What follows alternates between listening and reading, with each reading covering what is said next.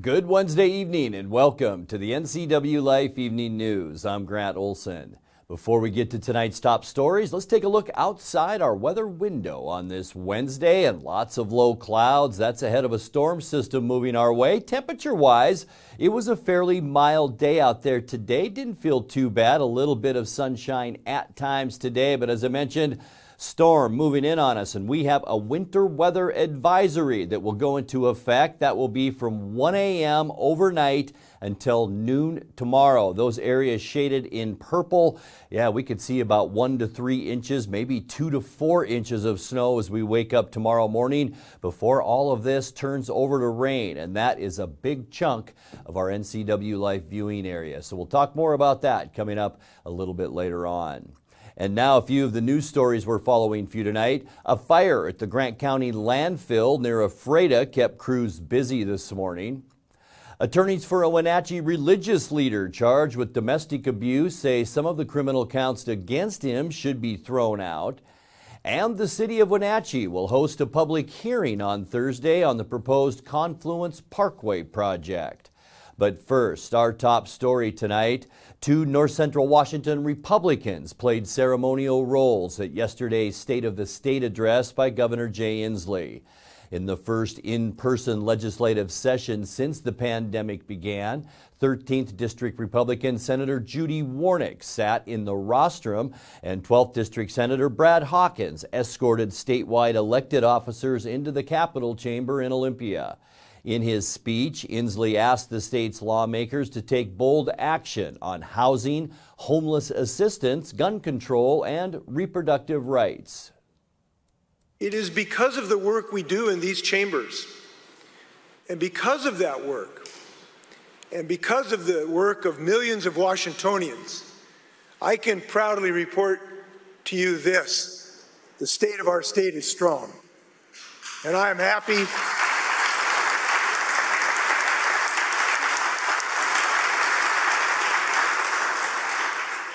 if we continue building on the investments and policies we've started, we can continue building a Washington where everyone is housed, where our schools are safe from gun violence and students receive the mental and educational support they need, where the existential crisis of climate change is met by unmatched innovation, where communities are welcoming and safe for all, where all people have a constitutional right to reproductive freedom, and where people struggling with mental health or substance use no longer fall unseen and unheard through the cracks.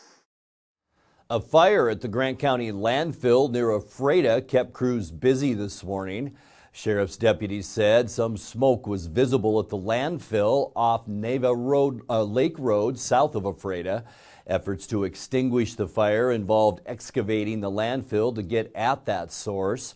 Deputies said the fire posed no immediate threat to the public. Well, attorneys for a Wenatchee religious leader charged with domestic abuse say some of the criminal counts against him should be thrown out. Lawyers for Isaac David Heckman of the Assembly of Called Out Believers filed motions to dismiss charges of cyber stalking and witness tampering before he goes to trial coming up in March. Heckman was initially charged with 3 counts of assault after his arrest in 2021.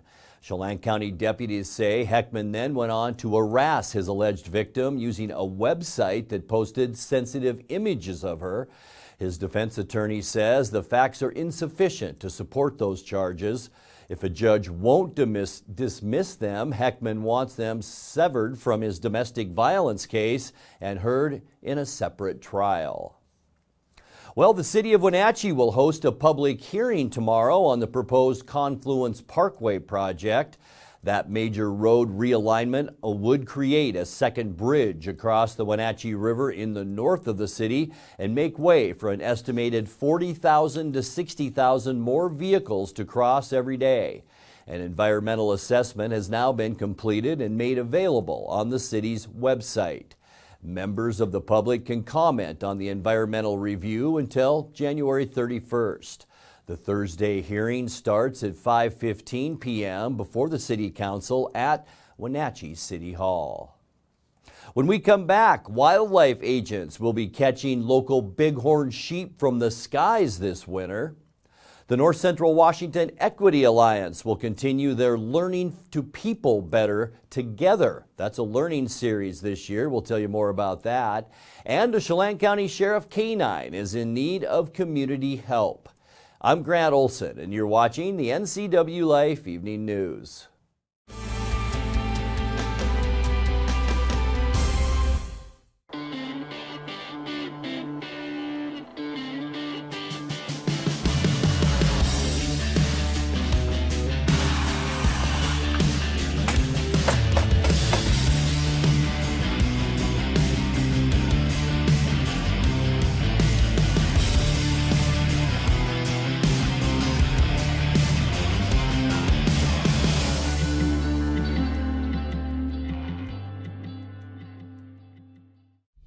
Introducing Alpine Airman. Because every home needs a superhero to eliminate poor indoor air quality, send inefficient operating equipment packing, and cut high energy bills down to size. For heating or cooling and equipment replacement, turn to the experts and the superheroes at Carrier and Alpine Air. We offer the best deals on high-efficiency Carrier products, along with friendly, knowledgeable service and incredible savings to fit your budget.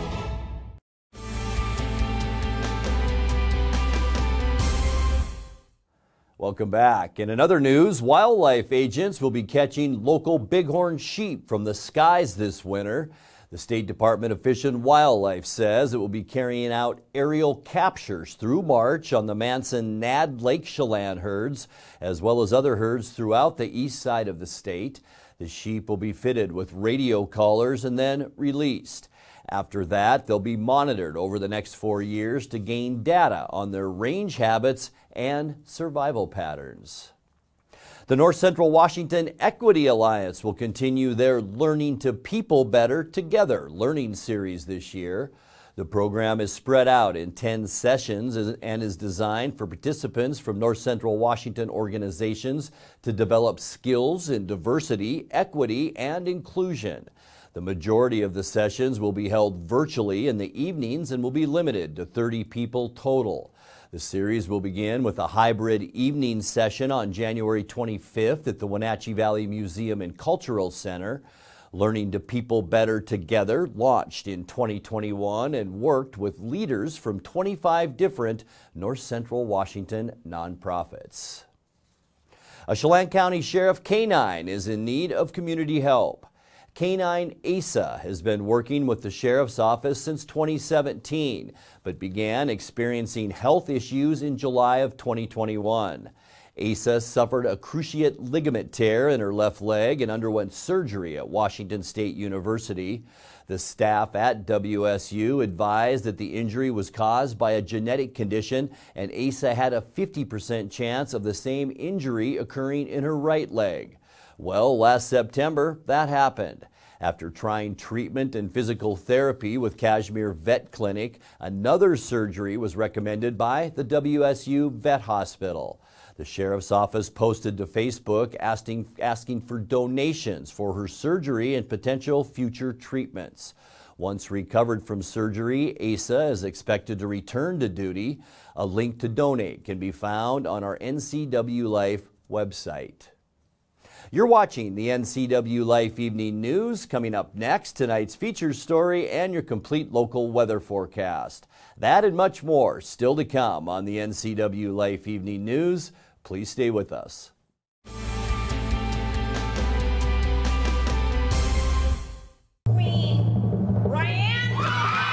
Join NCW Life Channel for live coverage of the Apple Blossom Royalty Selection Pageant presented by Kashmir Valley Bank on Saturday, February 11th. The countdown to coronation at 6 and the pageant at 7 o'clock. Coverage is brought to you by Coldwell Banker Cascade, Confluence Health, Harvest Valley Pest Control, and the Wenatchee Valley Dispute Resolution Center. Join us for the Apple Blossom Festival Royalty Selection Pageant on the NCW Life Channel. Working with August Edge Real Estate, both sellers and buyers feel confident knowing they are in the hands of award-winning professionals. August Edge offers a 2% listing commission, which includes above-standard service and technology. We offer high-tech 3D imagery, drone photos, local North Central Washington TV ads, and impressive smart flyer installed at your listing. The August Edge website also hosts your home with an interactive featured listing page. August Edge is professional, personable, and preferable.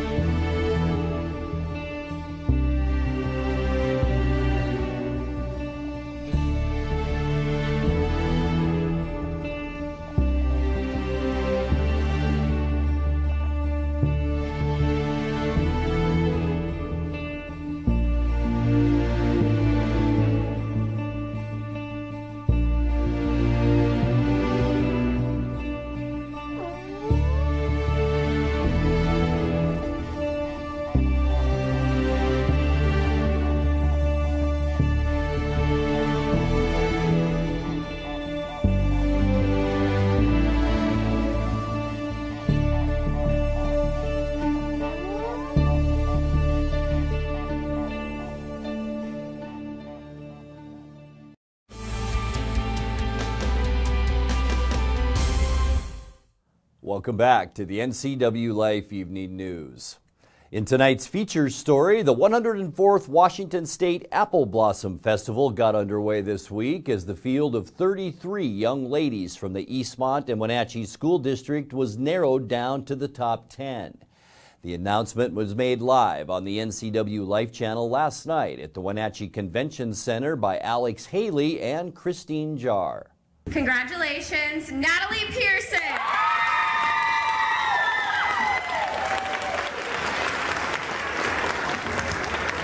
Congratulations, candidate Rachel Hamilton. Congratulations, Sophia Kinninger.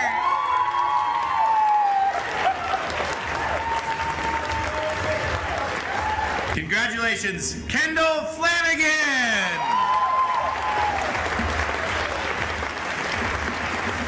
Congratulations, candidate Scarlett Cron.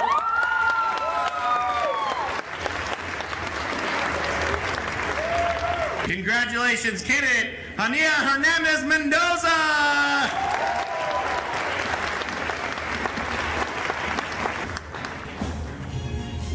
Congratulations, candidate Taylor Williams.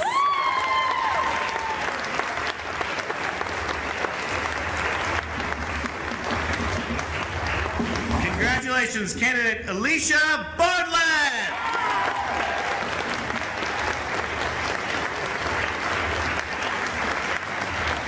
Congratulations, candidate Finley Otley.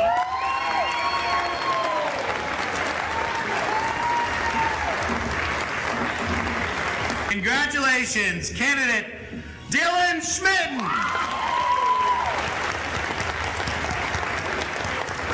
Ladies and gentlemen, your 2023 top 10 candidates for the 104th Washington State Apple Blossom Festival.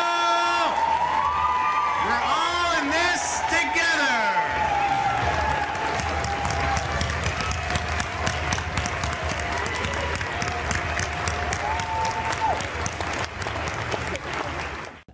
By the way, the Royalty Selection Pageant presented by Cashmere Valley Bank is Saturday, February 11th, right here on the NCW Life channel with the countdown to coronation at 6 and the pageant to follow at 7.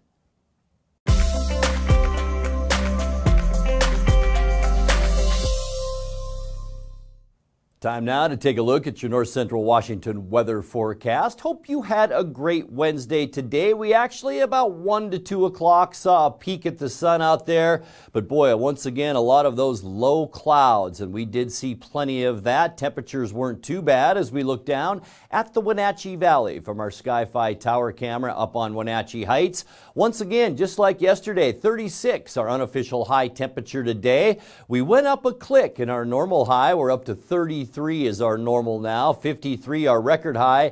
That was set back in 2014. This morning, another mild one, 32 degrees, and that's well above our normal low, which is 24 for this time of year. Record one below, and that was set in 1974. Sunrise this morning, 7:46, and the sun set at 4:32. Let's take a look at what we can expect as we get you into your Thursday forecast. Temperatures continuing to slowly creep up. Moses Lake was about 40 today, 41 for a high for tomorrow, 40 in Ephrata, 39 the high temperature in Quincy, 37 so nice from Wenatchee up through Chelan, and then a little bit cooler in our upper elevations, 35 for Leavenworth tomorrow, and 32 if you're heading up to Lake Wenatchee. Taking a look at what we can expect, here is our storm system. Here we are right here. The storm system will move through tonight, and then there is our next storm as it moves in Saturday, and that will bring us a little bit of precip on Saturday and Sunday. Here's the satellite view of these storm systems. This is the one that will begin probably around midnight tonight, bringing a lot of moisture, and here is the moisture field associated with that. Boy, headed right for California once again. And then there's that weekend storm. It looks like that could be diminishing somewhat as we get there. We'll talk more about that in a second, but here's the edge of that giant storm ready to move in on us tonight. We could see snow, a winter weather advisory in place, 1 to 3 inches of snow possible by tomorrow. Low temperatures consistently, as we've seen, pretty much in the lower 30s. For your Thursday, this is your morning commute tomorrow, morning snow, and that will turn over to rain in the afternoon. This is even in the evening time, so we are still going to see showers throughout the day tomorrow with high temperatures in the mid to upper 30s. For Friday, morning rain showers, and then it will stop in the afternoon. Just cloudy skies, I think, in the evening hours for Friday. It's going to be nice, though. High temperatures near that 40-degree mark, maybe even a little warmer than that down in the Tri-Cities, mid-40s to upper 40s. For Saturday, maybe a morning shower. It will stay mild as we kick off our upcoming weekend. Highs again near that 40-degree mark, so a nice start to our weekend. By Sunday, cloudy skies, a double shot of low pressure will bring some clouds our direction, so about a 50% chance of rain, some snow showers back along Snoqualmie and Stevens Passes on Sunday. High temperatures in the upper 30s to end our weekend. Kicking off Martin Luther King Day on Monday. Many of you will have the day off. No school on Monday. We're going to stay fairly dry for Monday, partly cloudy, a little bit cooler though with high temperatures in the mid-30s for Monday, and we'll stay that way for Tuesday as our next round. A big flow of westerly air comes in, and that will bring showers throughout Washington state. Rain and snow likely, highs on Tuesday in the mid to upper 30s. Let's take a look now at that 7-day forecast brought to you by Apple Valley Honda, and tonight we will drop down once again a very mild low temperature of 32 degrees. Talk about mild lows as we begin to warm up. We'll see a good chance for morning snow, evening rain on Thursday and 37. Morning rain showers for both Friday and Saturday. 40 your high Friday and 39 on Saturday. A pretty decent day for Sunday too. A 50-50 chance for rain and 39 degrees. And we'll see kind of a break, literally a break between storms on Monday. 36 with partly cloudy skies. And then for Tuesday, back to the wet stuff. Cloudy conditions, rain and snow likely with a high then of 37. And that's a look at your local weather forecast. Coming up next, tonight's sports report with Eric Granstrom and more as the NCW Life Evening News continues right after this.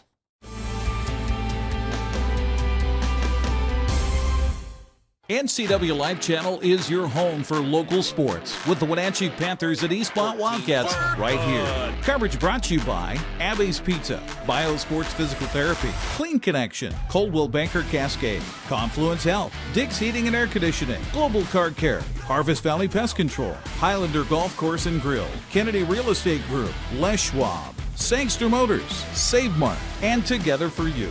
Follow all the action right here on the NCW Life Channel. At D.A. Davidson in Wenatchee, they believe your investment success begins with a personalized plan. A plan that is the roadmap you need to navigate your way to living your best years in retirement. D.A. Davidson can help you create a plan so you can take the time to enjoy the finer things in life.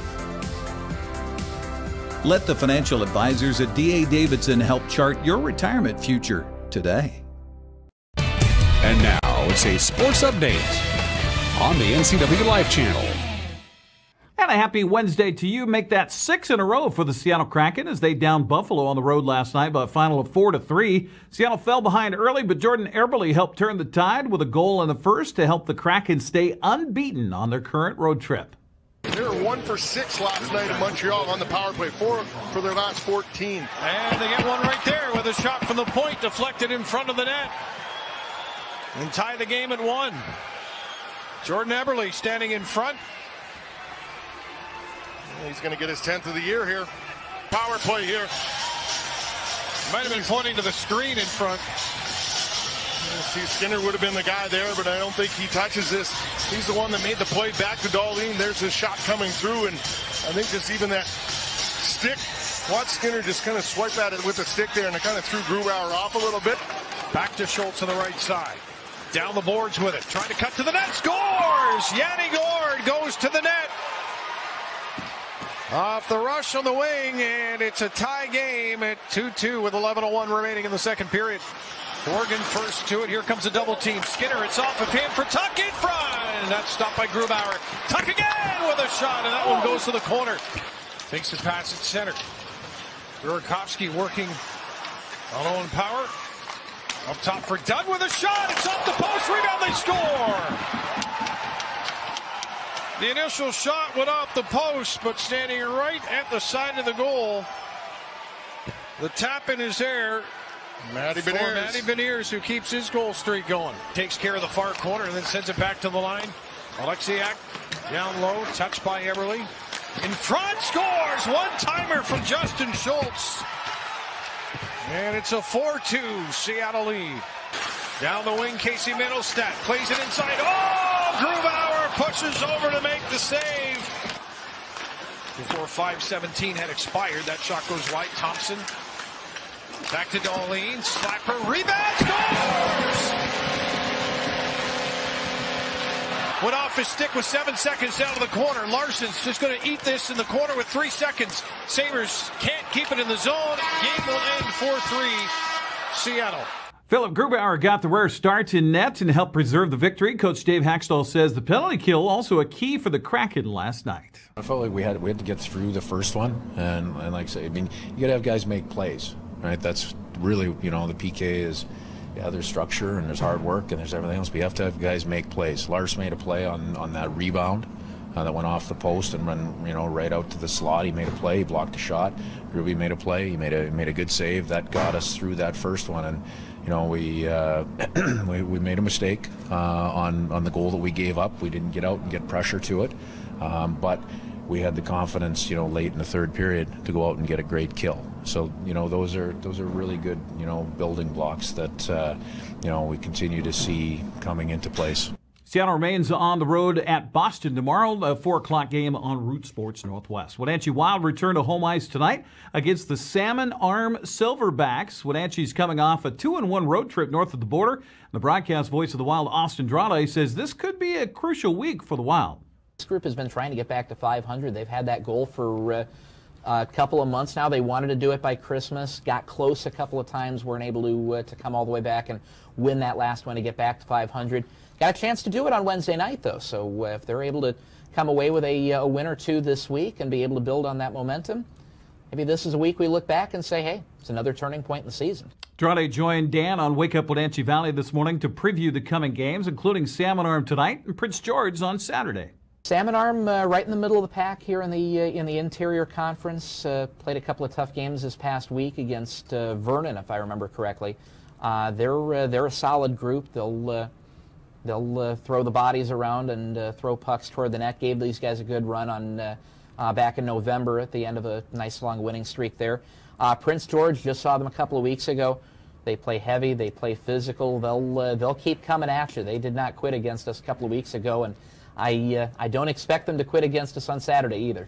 Wenatchee drops the puck against Salmon Arm tonight at 6:05. They'll travel to Cranbrook Friday at 7, then return home Saturday at 6:05 to host Prince George. If you want tickets, go to WenatcheeWildHockey.com for more. They played 3 more basketball games at the Town Toyota Center last night before removing the court to reveal the ice for tonight's Wild Hockey game. Following a spirited game between Eastmont and Wenatchee's unified squads, the Wildcat girls defeated the Panthers 62-21. Eastmont boys were also victorious over Wenatchee 57-45. Other girls basketball last night, Bridgeport beat Manson 54-41. It was Oroville over Liberty Bell 32-21. Lake Roosevelt outlasted Tonasket 58-52. Okanagan beat Brewster 62-37. Grandview edged Ephrata 56-52. On the boys' courts last night, Omak down Cascade 59-42. Lake Roosevelt whipped Tonasket 84-44. Brewster beat Okanagan 69-51. Manson topped Bridgeport 52-44. Liberty Bell over Oroville. Grandview beat Ephrata by 10.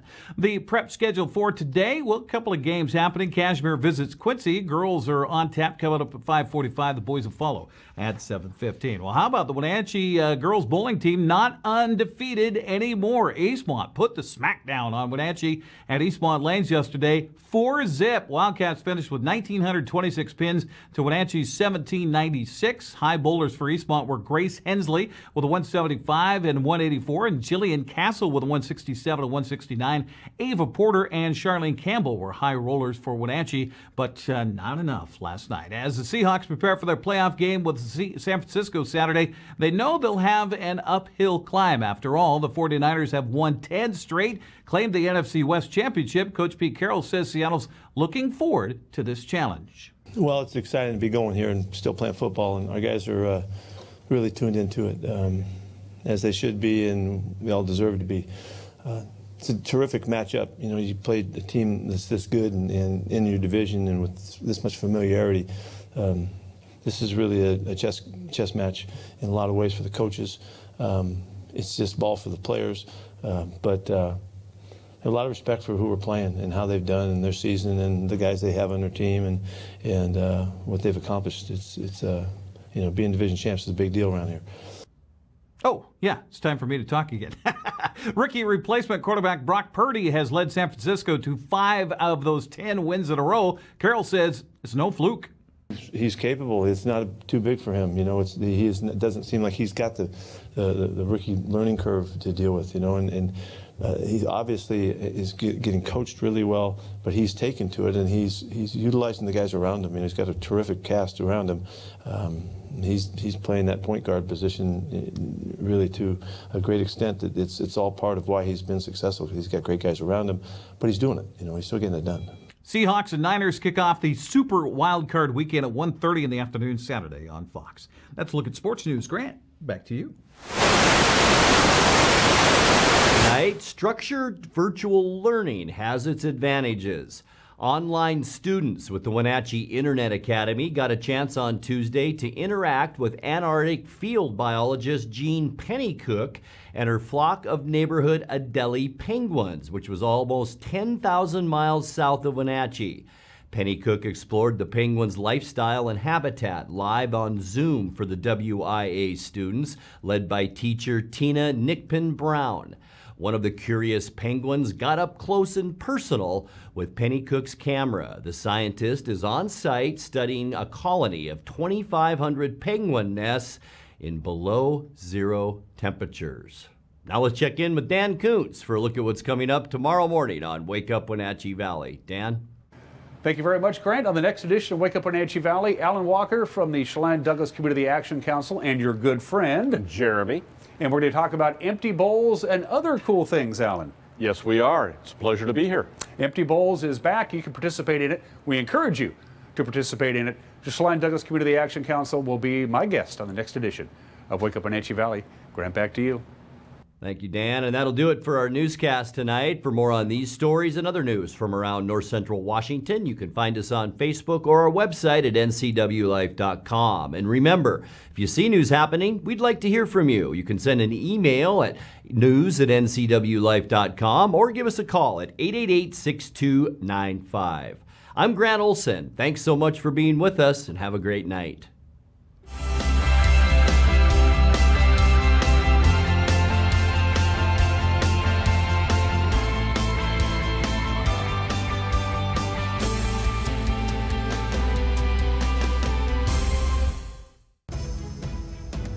Hello, television family. Grab your cup of coffee each weekday morning and join me. I'm Dan Kuntz, the host of Wake Up Wenatchee Valley. It's Wake Up Wenatchee Valley. It's everything you need to start your day. We're live and we're local at 7 a.m. every weekday on the NCW Life channel.